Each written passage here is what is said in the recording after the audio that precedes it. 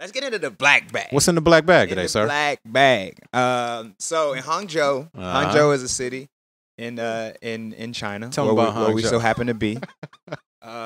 In Hangzhou, there was a woman that was denied entry to the metro. Say what? Because she had her shoulders out. Say what? So she had some shoulder. This might be too hot for TV. Okay. Okay. All right.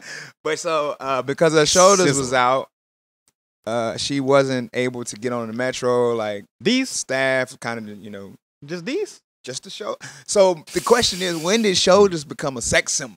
When did shoulders become a sex Like, symbol? I don't get why shoulders are the thing that's like. So she could have had on a skirt that like all the leg out, right? All the leg. You number one, And a little bit of the hock, too, I'm, right? I'm not all about. I hate policing clothes, right? I hate policing people's clothes. Yeah, we're not going to be nobody's fashion police. Right. Like, if people want to wear what they want to wear, let them wear what they want to wear. Wear what you want to wear. What makes you happy? That you can speak about time and place, what's professional Right. versus what's not professional. I Right. get that. I get that conversation, especially for all the young people out there that's listening. Like, there's a time and place for your street clothes, and there's a time and place for professional business casual clothes, Do right? not wear your Wu-Tang Clan shirt to a job interview unless you're interviewing with the RZA. Right. Well, there's plenty of jobs you probably could wear. No, Wu-Tang it's probably shirt there's too. plenty of jobs. But if it's not in the hip hop, type of community, then maybe you shouldn't wear that. But when it comes to telling people, about their bodies, like what they can and can't wear, I don't get the logic of it because you can go to a beach and see somebody in a bathing suit and not have a problem with it. But the shoulders out, the abs out, the legs out, half of that's out. So I guess I don't get it. I guess I just feel like well, I mean, you want me to roll with the follow up? Yeah, roll up with it. Here we go. So we were getting together and we said, is it wrong of me or anybody, to try to even you say it, man. I can't say this. All right. So based on I can't say this. like the idea I can't say this. the I can idea read of it. like cleavage, right? Cleavage. Like a woman or someone of the female dressing swagger, because you can get cleavage with drag queens, right? As Right. well. Drag queen cleave. They paint it on, but It's a lot of Yeah, technology that's that true. goes to There's a lot the to it. drag queen. But there's cleavage, right? You can see just say it, brother. Say it. you can see- say it in the most potentially offensive way possible. the breasticles hanging out of the shirt, All right. basically. And I love it. I think it's beautiful. I can't wait till you drop this. It's God's gift to creation. Just let it hang one out. Of God's, Just let it hang out, bro. let it hang out. So my idea is that, like, I'm a performer. If you've ever seen my show, He's a fantastic performer. thank you, bro, my boy. Oh yeah, put a lot of energy out there.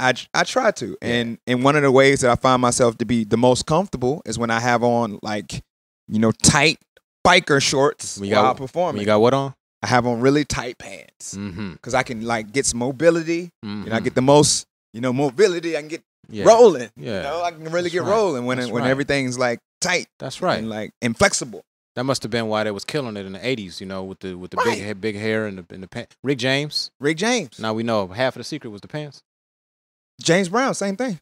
Like, you can't do the James Brown split. Nah, I agree with you. You James can't do the Brown, James Brown split if you got on baggy pants. Prince, You need some, like, tight fitting pants. Mike. But let me get back to it. oh, excuse me. It's all good.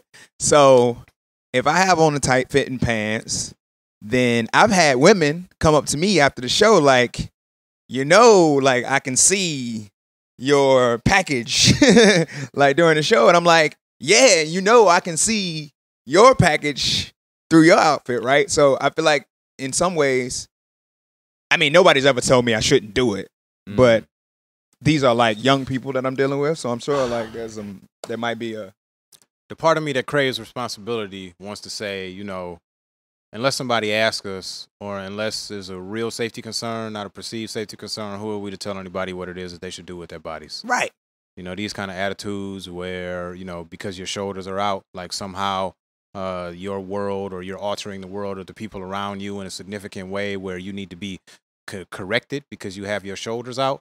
Right. That's one of them type of situations where I encourage all of our listeners to just say, if you should ever be confronted with this sort of energy, thank you for sharing, Right. which really means, you know where you can shove it. And then, thank you for sharing, and you just go about your business. So I guess to argue the other side of it, right? like, 'cause, for 20 years of my life, I went to church, very consistently, Christian church. And so, like, from the other perspective, like, there's a scripture that says, if the meat that I eat offends my brother, I won't eat that meat. You know what I'm saying? So it's like the concept of, if what I'm doing maybe offends someone else, I won't do it. Sure. But when is it, like, when do you, how can you put a limit on that? Like, where I won't explore my personal freedom because of somebody else's uptightness or somebody else's, like, ideas. It's a great question. That don't, like, where do you draw the line on, like, pleasing other people and then pleasing yourself? Hey, I really appreciate this in the black bag, because I feel like this got some serious legs on it. For sure. You know, this is a good ongoing conversation. You guys can tune in. We want to hear what you guys think on Instagram, anywhere. Let us know, like, what you think. Like, our Instagram will be right here. You'll see it. And let us know in the comments on YouTube, wherever you find us, on Pyro, wherever you find the Pass the Bag podcast. Let us know what you think, or you can email us, and the email will be right here too. So let's keep it moving.